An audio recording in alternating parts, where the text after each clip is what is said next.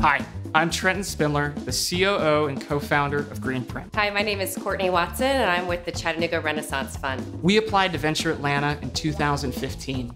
During this process, we were raising a round of capital in which we actually got oversubscribed the day we got accepted to Venture Atlanta.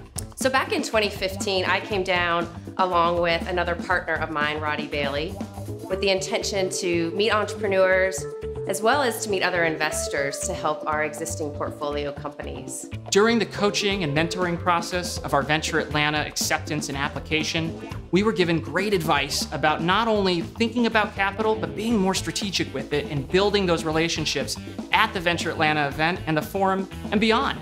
So we were able to use the event conference app to communicate with GreenPrint, to schedule a room, and then meet with them on site at the conference. This provided a great way for us to maximize the value of the conference. Courtney was able to talk to us and tell us how she could help us and how CRF could really help grow our business. When we were ready to make an investment, we knew that we had a good understanding of the founder and the team and the business. And that relationship continues today.